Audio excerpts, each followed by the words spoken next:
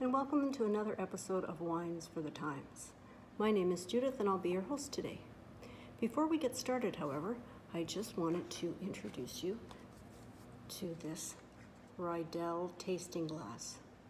So one of my friends who knows that I'm doing this said, well, I have a glass that's been sitting in my cupboard forever and it's never been opened, and would you like it?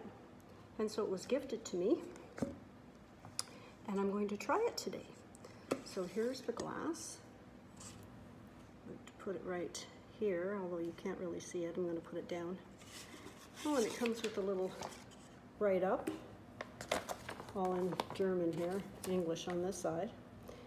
And basically it tells you that you pour the wine just into the stem here, and that's a tasting portion, and then you can lay it down on a flat surface, and the surface area of the wine will be exposed to the air so that you can get the correct aromas, or the intensity of the aromas rather. You're not supposed to use it to drink the wine, just for a tasting. So this was a very nice gift, and I don't know if you can see this, but this is the write-up on the tasting glass. So I'm going to use it today while we're tasting. And today we're going to be tasting two different wines. They're 2 half bottles. So the first one we're going to taste is the Chateau Gaudrelle Clos de Vigneau 2016. It's a Chenin Blanc. So here it is. I'm going to try to get it so that the light is such that you can read it. Just a half bottle. It was $17. It comes from France in the Vigneau region. 10% alcohol, and this half bottle cost me $17. So here we're going to try the new glass. Okay, so here we go. You just pour just enough to fill the bottom piece. There we go. And we're going to look at it like we normally do against the white background. Actually, if you lay it down like this, which is what you're supposed to do, you can see that the color is very, very pale straw in the core, and on the rim it's clear. It's absolutely clear. Now this particular grape, the Chenin Blanc, is a variety in decline. It doesn't have a lot of fruit-forward aromas or characteristics, and it's just on its way out. So there we go again. So now I'm supposed to take it, and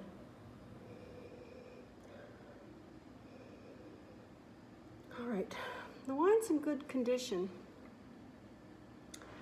The aromas that I'm getting are of damp straw, which for me is not very pleasant, and green apple. So very soury, musty type nose. So here we go.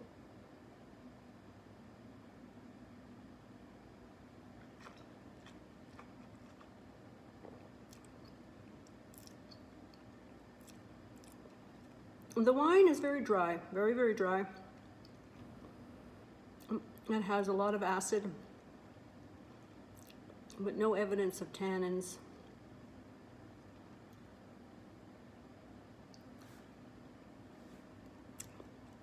I'm getting the flavor of tart apple, like very tart apple, almost like ones you would feed to livestock.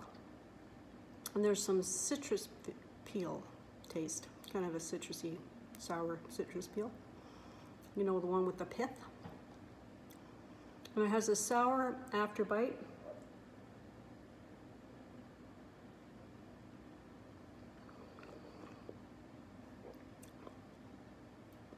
The body is medium, but it has a very quick finish, or a short finish. It's done. So I would say that this was not good value for the price. It's not well balanced. It has too much acidity, not enough alcohol, and the flavors seem to be relatively one note and quite sour. but it would probably pair well with a creamy cheese plate, like a brie or a camembert, with some pate and crackers. So if these are the flavors you're looking for in a wine, you might enjoy this. All right, let's move on to the second wine of the day, which is a Moscato. And it is a Saracco, I'm not entirely sure how to pronounce it, and I apologize. 2017, and it's from Italy in the region of Asti. It's 5.5% alcohol, very low. $18 Canadian for this 375 milliliter bottle. So once again, we'll probably should have cleaned this glass out, but here we go. So this, as you can, I don't know if you can see, it has some bubbles in it, so it's a little sparkly wine. If you don't want the sparklies to go, and put it against the white background. It is also very, very pale straw, and the rim is almost clear. It is clear, absolutely clear. There's no sediment or residue. Very good condition. And here we go. We're supposed to do it like this, right? Oh, the wine's in good condition. It has a medium intensity. I get it way out here. Oh, I'm getting heavy peach aromas with a floral background. It smells really, really quite nice. Here goes the taste.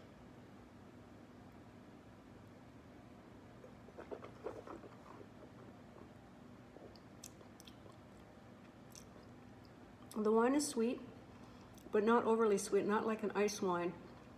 Just kind of slightly sweet. It has low acid, no tannins.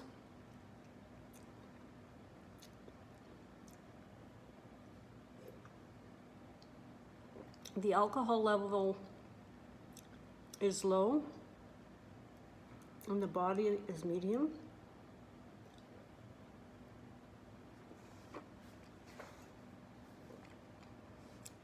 I'm getting flavors of raisins and oranges with a floral undertone.